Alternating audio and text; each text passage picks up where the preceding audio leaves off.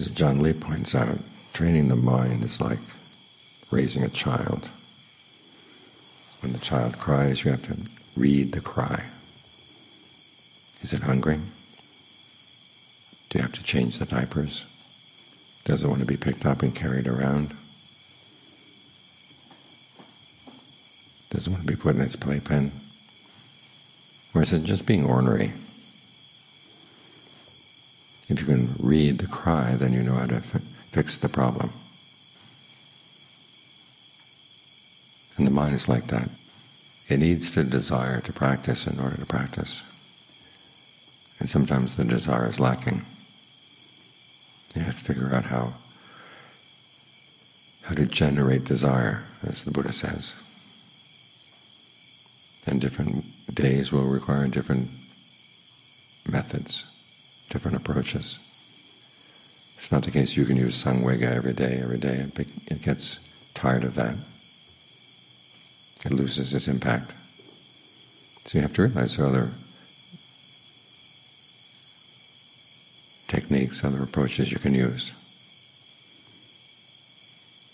If you just read about descriptions of hell every day, they get boring after a while. So you have to realize you have other reasons to want to practice. One is compassion for yourself, for other people. If you can train yourself to have fewer desires, fewer defilements, life is easier, and you're less of a burden on other people. So for their sake you want to practice. You can practice out of a sense of gratitude. There are people who are supporting your practice. Everything we have here at the monastery is a gift. Came from somebody's generosity. And in some cases the generosity came hard. We don't know for sure. When you're a monk and you're going on your alms round, you begin to see more easily who's sacrificing more than other people. When I was in Thailand, there was this one couple in particular. They were very poor, newly married. They lived in a tiny shack that was just big enough for the two of them to lie down on. Had a little kitchen out back. That was it. And yet very frequently they would have food for me. And so on the days when they put food in my bowl, I would come back and I'd remind myself, okay, today you are the beneficiary of a poor person's generosity. You've got to repay the debt. So it's a combination of gratitude and also a sense of indebtedness. As the Buddha said, the only people who eat alms food without any debt are arahants. And John Fuang would talk about how monks who don't practice are destined to be reborn as water buffaloes the next time around, to repay all the rice that they've eaten. So whether you're a monk or a lay person here at the monastery, you realize you're here feeding off of other people's generosity. There's a debt. So sometimes that sense of indebtedness gets you to practice, sometimes a more warm-hearted sense of generosity, gratitude will be what satisfies you and motivates you.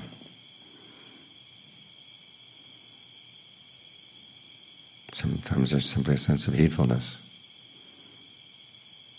You know that even without the Buddhist cosmos to back you up, there will come a day when you get old and sick, if you're lucky enough to get old, or you get sick. You want to make sure that you have your wits about you. If you really want to get a strong sense of this lifetime Sangwega, go to an old folks' home and see the people who haven't trained their minds at all, how they suffer from pain, from delusion, dementia. And you remind yourself, there are ways to prepare. If dementia comes, at the very least you train your mind to have good habits.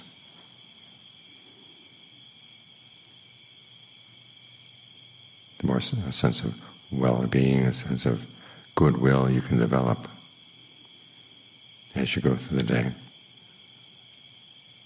the more likely that your dementia will be a comfortable dementia, There are people whose dementia is filled with terror, filled with anger.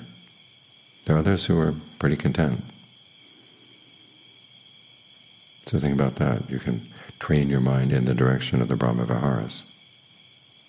Even if you're not planning to go to the Brahma worlds after death, you at least want to have a sense of contentment as life gets shorter and shorter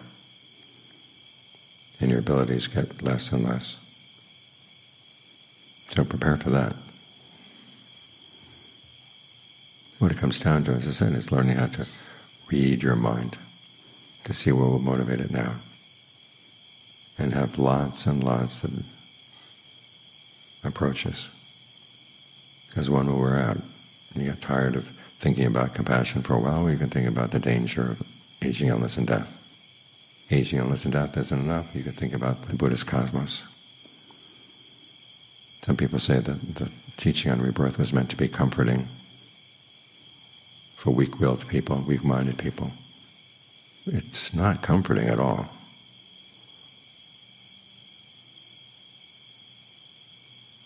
You can do a lot of good in this lifetime and then have a change of heart at the moment of death.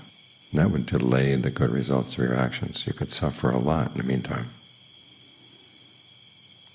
And you don't know how much karma you've got from the past. Maybe you're here on a brief reprieve, like the story of that young novice.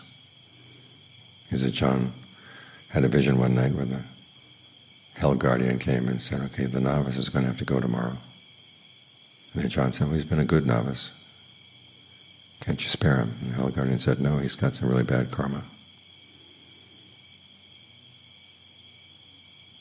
So there are cases like that. And sure enough, the novice died the next day. The Ajahn had told him to meditate a lot, but the novice still died. So there are cases like that in the world. And if the descriptions of hell seem too fanciful, just look at the hells that we have on the human realm. Think of all the war zones and places of famine where little kids still want to get born. It's a bad idea, but their karma impels them. And you may have some karma that would impel you in a place like that. Then you want to prepare the mind for whatever eventuality there is. As the Buddha said, one of the measures of your discernment is to deal with cases where you know somebody is going to have good long-term results, but you just don't feel like doing it. And you learn how to make yourself want to do it. So learning how to psych yourself out is an important part of discernment. And the more tricks you have, the more approaches you have, the more of your mind's tricks you'll be able to overcome.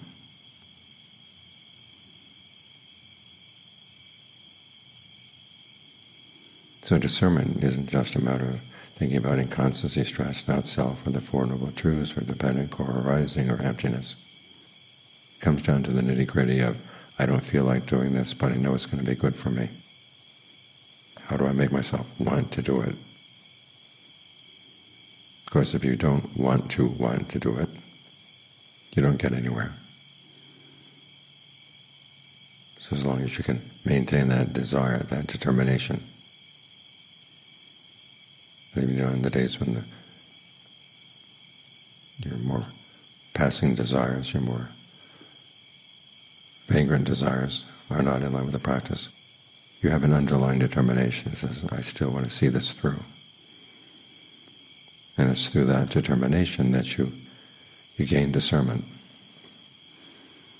Think of that image that Ajahn Chah has. You're walking back from the market, you've got a banana in your hand.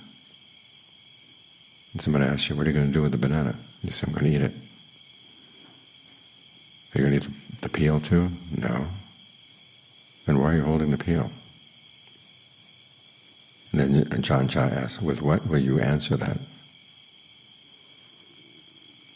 Notice it's not what is the answer, it's with what will you answer that. You answer it with desire. You want to be able to give a good answer to that person. And that's how you come up with the right answer. The time hasn't come to let go of the peel.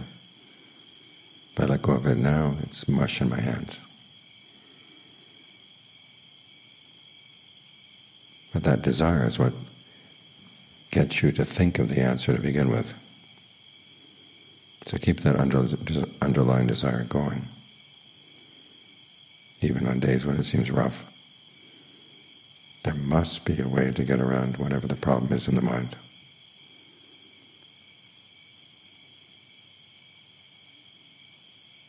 And if you can't find it yet, well, you keep trying. As Ajahn Mahabua says, if you're in the ring with somebody, you've got to fight them.